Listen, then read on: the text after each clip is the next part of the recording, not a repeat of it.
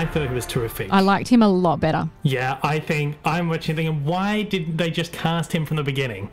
Like, he's perfect. Johnny Depp, I have loved as a performer for as long as I can remember. But ever since Pirates of the Caribbean, and this is a phrase that I use all the time, it's Johnny Depp as Johnny Depp playing Johnny Depp. Right. It's doing some sort of like empty shell version of the Jack Sparrow character.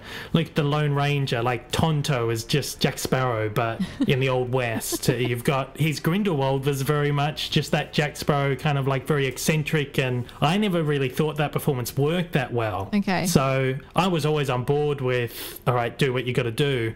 And I think Mads Mikkelsen was the perfect choice. He's legitimately terrifying. Yeah. I think adds a lot more substance and depth to this character, and it's a character that I feel like I want to know more about now, I want to see more from.